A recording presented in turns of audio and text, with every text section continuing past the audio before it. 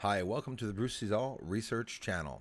I'm from Montreal, Quebec. My name is Bruce Swartz, and this is definitely one of the most controversial channels on the internet, on any platform. Why? Because I'm touching something that affects the system. Little secrets that come out, whether I'm showing it properly or not. I'm still showing some signs of a manipulation on the moon, and I'm showing signs of activity now on the sun. And this is a recap that we're going to do, and we're going to show today's video, which is yesterday's activity on the 25th. So it started off by this one, which is like, lo and behold, look at it. It's incredibly massive. These are solar flares, larger than Earth. Yeah, larger than Earth. Do the comparison of the sun with Earth. Those of you who doubt me, who are not sure, or maybe just quite simply didn't research. Oop. What was that? That was nice. Did you see that go by? Let's look at that again. And again, this is on the footage from a couple days ago, and we'll go see today's footage. Let's just go back and see that cool flyby over the solar flares. So let's see that again. Solar flares, and we're going to see some UFOs go by. Vroom, vroom. Oh, what's that? I don't care. I don't care anymore. I'm just going to show what I'm filming. You guys can think they're birds. You can think it's frickin' Big Bird from Sesame Street. I don't really give a crap. I know my community appreciates it, and the truth is the truth. Let's see that again, painstakingly, for troll's sake, right? By the way, remember that I've stayed here even though my revenue is being literally taken away outside of my pockets. It's being pulled out dollar, or should I say, didn't make much dollars, maybe cent by cent, being pulled out of my pocket by hackers manipulating all my channels on all my platforms. I got Facebook problems. Patreon was suspended. I was able to get Patreon back up. So remember, while we're looking at these UFOs, who is still sticking around, right? Am I here just for money, you think? Well, now I'm getting the money taken away, and I'm still going to be showing these amazing videos. It's very upsetting. It affects the way my mood is, obviously, trying to do my work, but I'm going to continue doing it. It's like a job, right? It is my full-time job, and my job is to show my community who supports me everything I find out there, and I will continue to do so. So we saw in the north some solar flares too. Today, under the moon is, sorry, yes, the moon too. We're going to see some solar flares and spots on the bottom of the sun from yesterday, the 25th. Filming it all week to take note of and document all the sunspots. That is definitely not a plane, nor is it a bird, and it's something flying by the sun. When you do the work, you know whether it's a bird or a plane at one point, because the same characteristics keep coming back when you're doing the research. So day two, the other day, was this. The last video you saw was the changing places of all the solar flares. As we can see now, there's some in the bottom, there's some in the west. And don't forget, there's still some more there that I'm not seeing. It's all with the filtering and adjusting the exposure. We're not going to hide it. If you want to see the spots more or less, just play with, quite simply, with your exposure. I'm not using any big high-tech filters, a regular polarized paper to look at the sun. And I'm seeing the solar flares.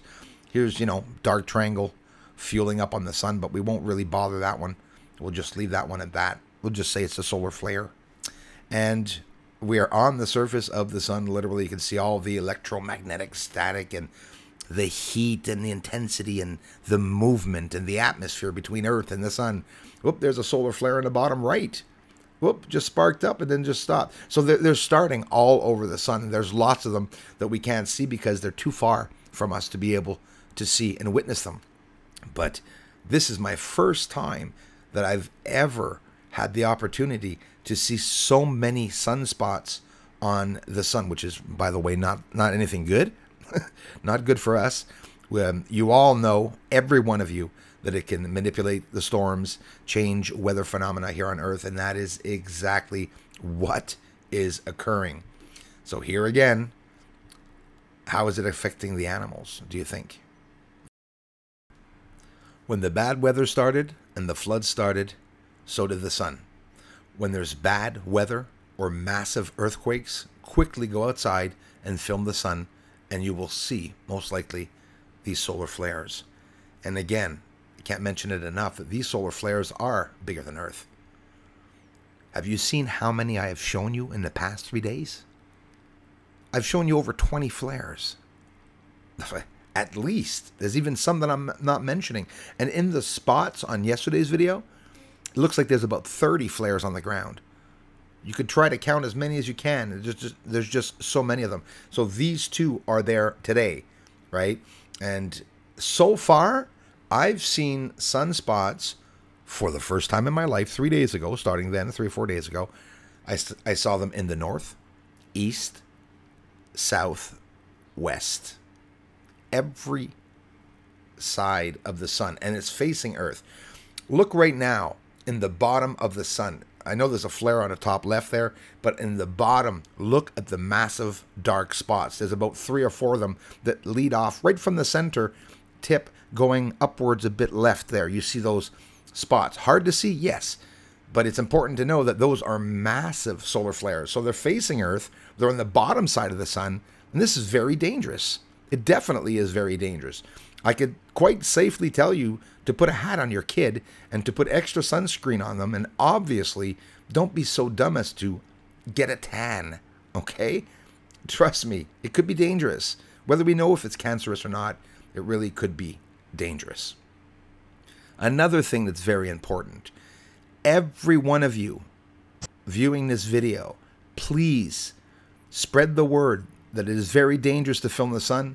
Never look inside of a lens to look directly at the sun. It'll kill you. It'll blind you.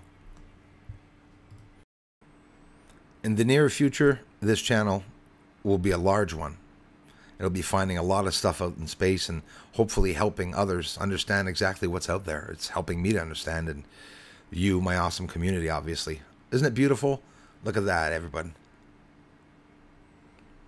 Who would have thought in these dangerous times, witnessing these horrible events and scary events on the sun, who would have thought that it would have been so beautiful?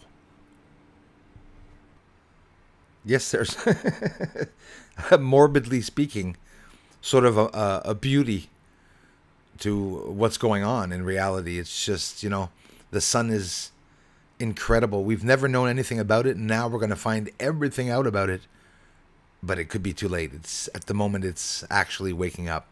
Look here, there's another solar flare just beginning that I'm getting the chance to show you all as it's happening, right beside the other massive solar flare. I really want to thank you, Frank, from New Sneckados. Sneckados. I never pronounce it right. It's an amazing Spanish-speaking person, and he has a Spanish-speaking channel. He spoke a lot about my research. Now, this guy with Planeta Sneckados and News Sneckados has 2 channels with over 1.5 million bloody subscribers that he mentioned me almost weekly for the past few months during the year. And I thank him a lot. And even after he did that, he himself absolutely mesmerized that I'm not getting a lot of support. And that's the worst of it. These are beautiful things that we can see and we can witness. But the system does have a hold on us. But we still have our say in certain things, and there are certain things and certain ways that we can still share this information together. But I need your help by sharing my channel. And now, listen, I know a lot of you do. Most of you probably do. But for those not doing it, or for those who don't realize that maybe this channel will be taken down one day, I'm approaching 100,000. You all know that it would be a beautiful goal to reach that goal, and it could happen that I disappear. That's the way life is. Truth appears and disappears all the time. Truth comes out, somebody enters, integrates some little lie inside a large amount of truth, and then everyone's confused. But those of you like me who are to yourself and have spent long periods of time, for years, alone, with no one around you, doesn't it wake you up? You have the time to see everything that's going on around you. Every single thing in my life I've ever gotten was because I fought to get it. And I'll keep doing it. So now we're on the moon, and yes, this is the full moon of a couple days ago, my friends. The full moon of July. If I'm not mistaken, it would be called the Thunder Moon. Wouldn't be surprised if it sticks every month now, called the Thunder Moon. I know the Thunder Sun is really active. Let's take down the exposure. Oh my gosh. I mean, the beauty. See that? It's dark on the moon when you go there, you know. There's days and nights, even though the days are longer. And what we're seeing is always that ball of light, that annoying ball of light. But that light is what is showing us the details on the surface. Let's do a little zoom up on Aristarchus. This is just a glimpse of the full moon. I will get some more footage up, and we'll do some more viewing of the full moon if you guys enjoy it, and gals. And let's do a zoom up beside Aristarchus crater, because there are lights billowing on the surface. Whether these are industrial companies, I believe they are, and we are witnessing the activity. Literally witnessing the activity. So watch what it does by bringing the exposure down just a little bit. Okay? No music today. I want everyone to concentrate on my annoying voice today. Aristarchus is right there.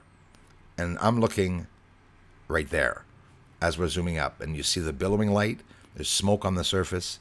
There is activity and movement. The next telescope is going to show us that. And when I get the bigger scope, the 14-inch telescope, we'll be able to film the sun. Did you hear me?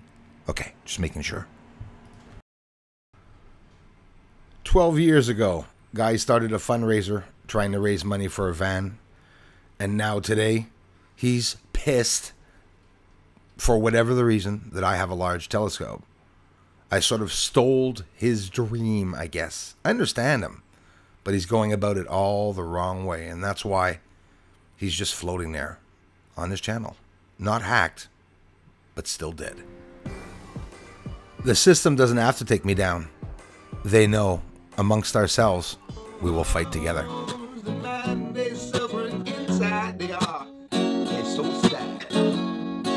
Yeah. True. Oh, the man they suffering inside, they are. They're so sad. Aliens are mining on the moon. Yes, they are up there. Doesn't matter, cause disclosure's coming soon.